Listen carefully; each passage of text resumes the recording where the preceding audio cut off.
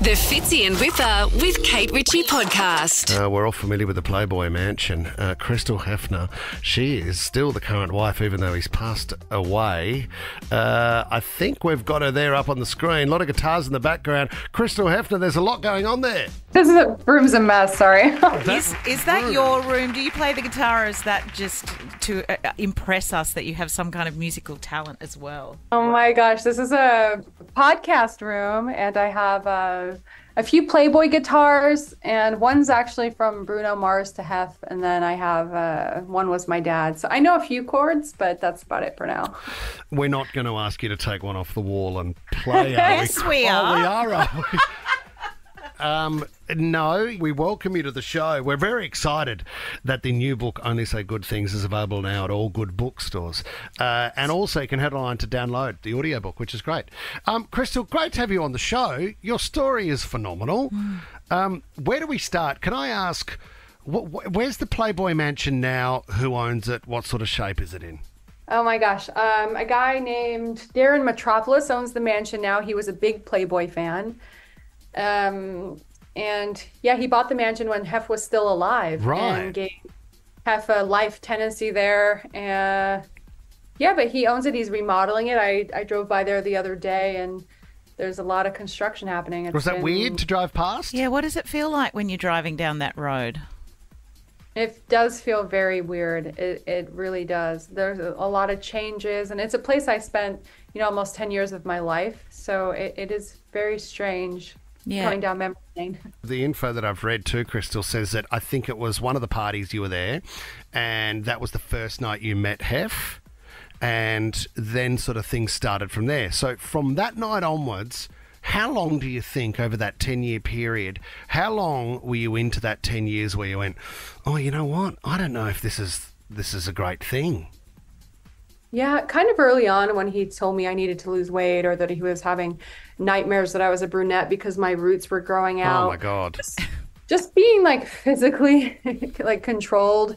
And also, this is a time where he was so praised by the media. He was put on such a pedestal and could do no wrong. And people would ask us all the hard questions, like, what's it like sleeping with an old man? And, they should have been asking him, you're 80, you're sleeping with somebody who's 21 and twins that were 19 at the time. Oh my God. The media just praised him so much. So whenever I had feelings of doubt or that something's wrong, I would push him down, because everyone sees this person as such a great man. And I just convince myself out of it. Yeah, you must be the one who's wrong. Yeah. And I guess that can be incredibly isolating. You just touched on the Me Too movement then, and you said that all of this kind of happened prior to that. In fact, Hugh died in the lead up to all of that. How do you think he would have fared these days? I mean, do you think that this cancelled? Yeah. Do you think? Would the Playboy mansion still exist? How does it look now? Do you think there are places like this that kind of still exist but not quite under the banner of a Playboy mansion? Yeah, I think Hef would be, if Hef were alive, he'd still be doing the same thing, but just maybe in a more quiet way. I don't think the mansion, how it was, could ever exist again. I do feel like it was some weird social experiment in time that will never be repeated. So I think it's very important for, stories to come out of that place, and because it is like a part of history now, and have controlled the narrative for so long. And so I think it's really important for other stories to come out, which is part of the reason I wrote the book. Crystal, what did a day in the life of you and the Playboy mansion look like? So I'm just trying to work out, was there always people everywhere? Or were there regular servants that worked there, or butlers, or however it worked, and then everyone came together for dinner? Or what was the setup? Yeah, there were about 70 staff members. There were my God. chefs and butlers and chefs and security, and there was a zoo department, there was a scrapbook department that helped document everything. What? There was a video department. It was crazy. I mean, this is a place that had a license for a zoo. They had a license to shoot off fireworks in the backyard. Wow.